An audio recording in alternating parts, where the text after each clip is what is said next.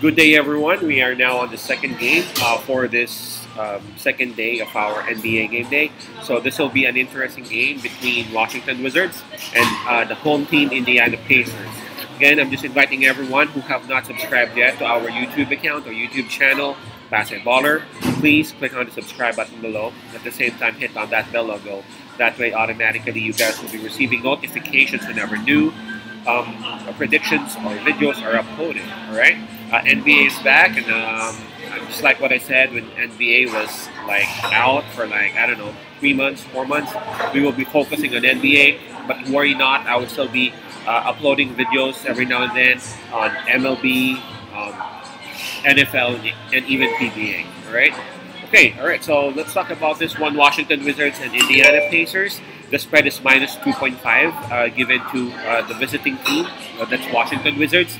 It's very interesting to see how Bradley Beal and Kristaps Porzingis would actually coincide with one another. This will be the first time that I would be able to see them because Bradley Beal had the injury, had his season-ending injury last year or last season. So we didn't really have a chance to see how these two will work. But now that Bradley Beal is healthy, Kristaps is actually there. I'm excited. I'm excited to see how these two would actually work. For Washington Wizards, they even have a solid bench, man. They have Hachimura, they have Avdia. I don't know if you guys watched Eurobasket of 2022. Avdia was actually solid right there, man. He was the star of Israel, and Israel had a lot of wins because of him. Now for Indiana Pacers, it's kind of sad to see Indiana Pacers because they don't have much depth, really. I mean, your starting five is fine. They got Turner, they got Halliburton, they got Buddy Hield, but we all know that they've been shopping around their center, Miles Turner, and Buddy Hield. So I know these guys are professionals and they know how to deal with them, but you just can't be at your 100% when you know that your team doesn't want you. You know what I'm saying?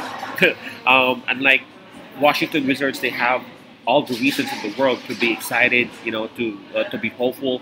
And man, a lot of people may actually disagree with me, but I think Washington Wizards even has an opportunity to make it to the playoffs this season. Now, minus 2.5, I really think that's kind of low. I understand it's Pacers' home. Pacers' home, but I just can't see any reason as to how they would be able to beat Washington Wizards now that the Wizards are actually healthy.